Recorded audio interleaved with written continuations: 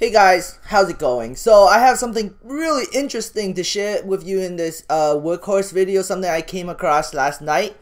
And just before I say it, I just want to say this is pretty cool to see Jack Spencer Investing, his channel, do an interview with Workhorse. I even comment down below saying that I would love to see him do an interview with the Solo CEO or Electromed CEO. You know, I would love to do that. I see that. I would, you know, I could try to attempt to do one myself too. Maybe next week or something. I will email them and see if they were willing to come into my channel and interview, and I can interview. But I don't know for sure if I will. I'm thinking about it. I don't know. Like, I'm not 100% committed to it yet. So let me know in the comments below. Let me hear your thoughts, if I should or should not, or no, whatever. But anyways, so I want to show you something really cool. So okay, this is an interview that happened like last year or a couple years ago on August 13, 2018, when Workhorse stock was way lower than it is right now.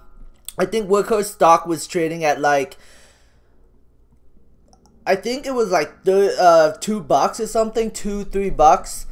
But as you can see in the background, this is the Workhorse truck, which when the CEO of Workhorse, Steve Burns, he left Workhorse and started up Lordstown Motor, and in order to, you know, take the Workhorse truck that they've been developing for years, he promises them a 10% stake into Lordstown Motor, non-dilutive, and on top of that, some incentives too when they sell the car.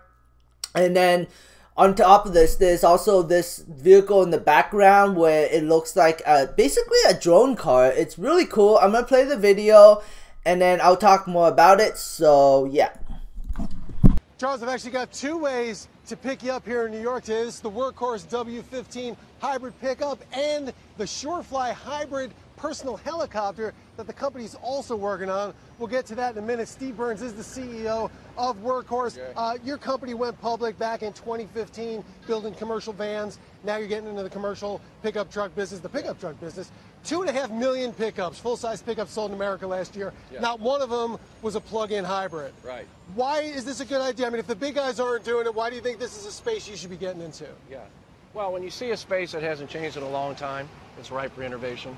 And essentially a pickup truck's been the same for almost 100 years. So we think given that passenger vehicles are becoming electric now, people to do work, you know, have to work, we just thought we'd brought them a tool that would let them do their work more efficiently. Got 5,000 orders from them, a factory in Indiana where you're going to be building them starting next year?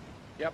Late this year, early next year. What's it going to cost and what could it do for a customer? $52,000 for an all-electric pickup truck or a hybrid version. You're going to be doing an all-electric version sometime. Yeah. Tesla is also going to be doing an all-electric version of a pickup. At least they say they are. Yeah. You just finished your 4th equity offering here in New York. Tesla's talking about getting out of the stock market, going private. Yeah. How do you feel about that? I mean, you seem to be pretty comfortable bringing on new shareholders. Well, being public has its advantages and disadvantages, but the transparency of it we like, and it enables people to invest and get out when they like, so I like it. It comes with an added overhead, but I like it. You're worried about taking on a big name like Tesla in the electric pickup space. They're not working on a hybrid right now. Yeah. So, you know, we think, given the nature of what a pickup truck does, what people expect from a modern-day pickup, one day it might have to be towing 6,000 pounds. So we think most people will go for the hybrid. But if somebody doesn't tow much, they might like the all-electric version. This just a commercial vehicle, or you think there's a retail market for it? Well, we're starting with commercial because that's our DNA, but a lot of consumers have asked us about it. So we started taking orders for consumers, and after the first round of industrial ones, then we'll go with consumers. Pickup business, a tough nut to crack on its own, but you're also getting into aviation with a hybrid electric personal helicopter. How do these two things go together? Yeah. Well, there's a whole emerging market called eVTOL, vertical takeoff and landing. So personal mobility, whether you're delivering people or cargo, electric air mobility is on the on the come. So this is something somebody would buy just to have fun with on the weekend, but you also think there's commercial applications for it. Yep. So it's a short range. You know, we think, why doesn't everybody have a helicopter in their garage, right? And they're relatively expensive, difficult to learn to fly. Most people perceive them as not being safe. So something that's easy to fly, you fly this with just a joystick, right? It's really literally like a big drone. So it's safe, it's easy to fly, it's relatively inexpensive. Why is it safer than a regular helicopter? Well, we try to have not a single point of failure. So if a bird strike should hit that prop, you know, the other 7 can get you down, right? It has a ballistic parachute in the middle. The worst case, everything goes wrong, you've got a parachute to bring the whole craft down.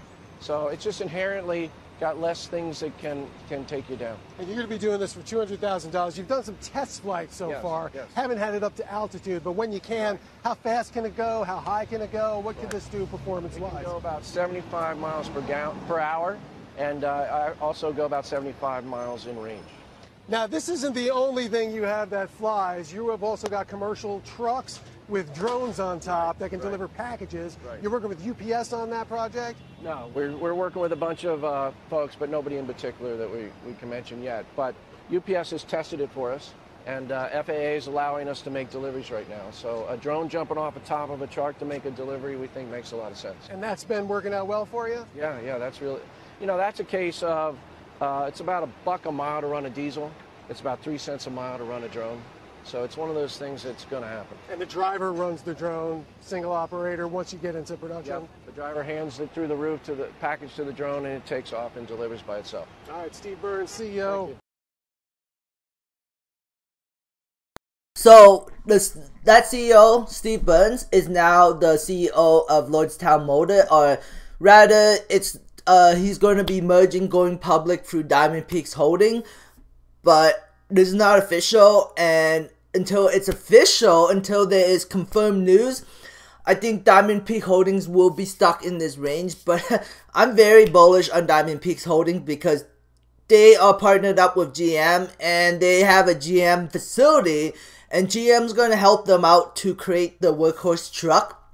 And that helicopter is pretty cool, but I mean, you're probably going to need some kind of like license to drive it, but I still think that's pretty cool. And as electric batteries get better and better and better in the future, I think this something like this could be very, very possible in the future. Some kind of drone helicopter, especially if they can like partner up with Tesla for that. I think that would be very, very cool. But yeah, anyways, workhorse stock right now is well, just trading sideways.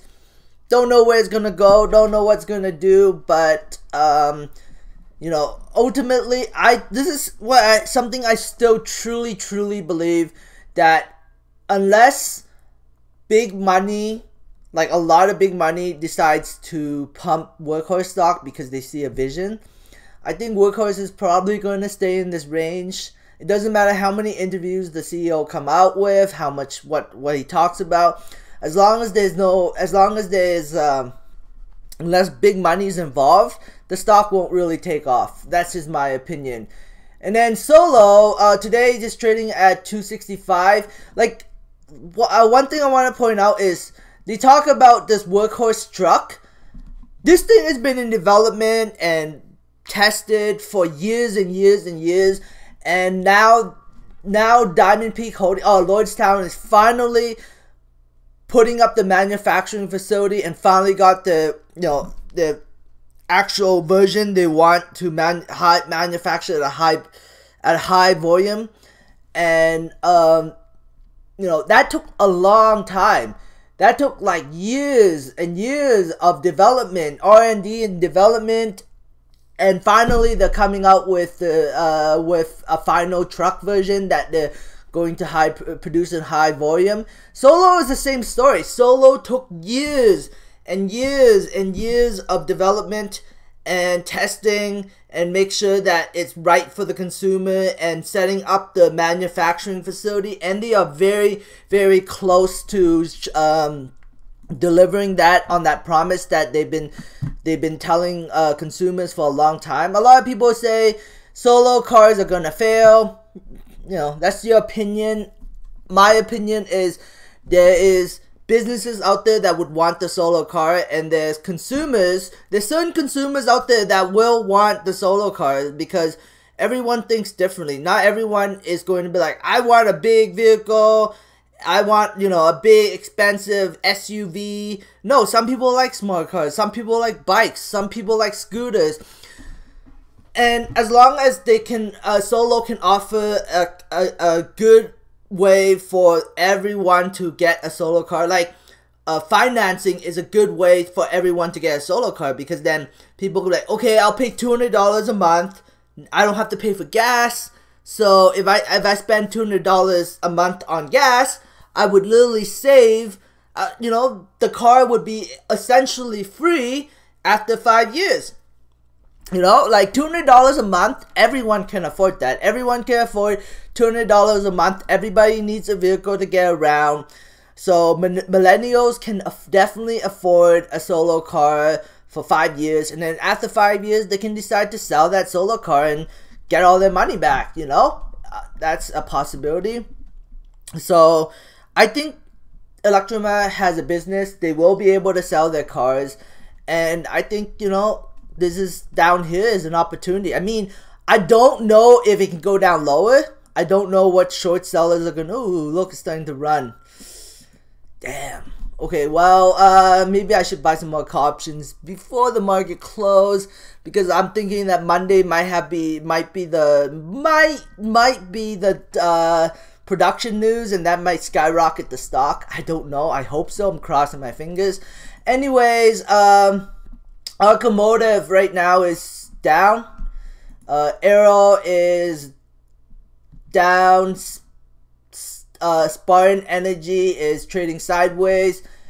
Shell is pop 5% today. Neo is just kind of trading sideways. Tesla today is also kind of trading sideways.